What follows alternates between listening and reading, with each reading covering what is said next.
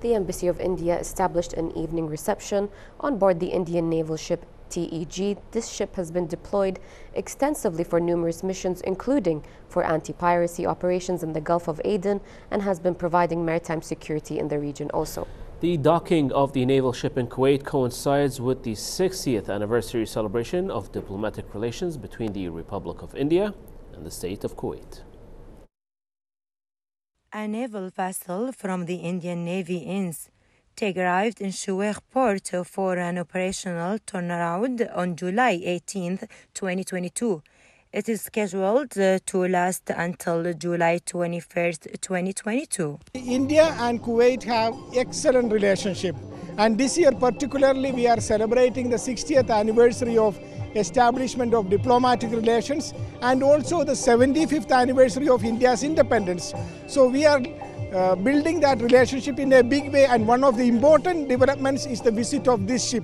This is a very important ship in the Indian Navy, and it is contributing immensely for the stability in the Indian Ocean.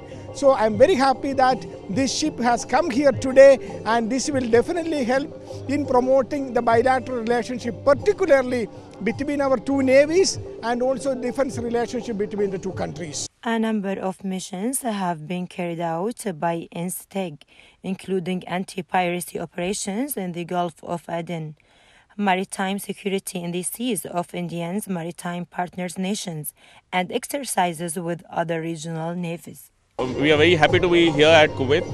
It will help us strengthen our relationships with Kuwait and also enable us to have interoperability with the Kuwaiti naval forces. And we're looking forward for having positive interaction with forces at Kuwait, and we are honored to be over here. The State of Kuwait and the Republic of India agreed to strengthen cooperation and partnerships in various fields. So this visit to Kuwait will strengthen the deep-rooted as the friendly ties between India and Kuwait, as well as the growing cooperation between the two countries. Hadil Fahad reporting to Kuwait English News.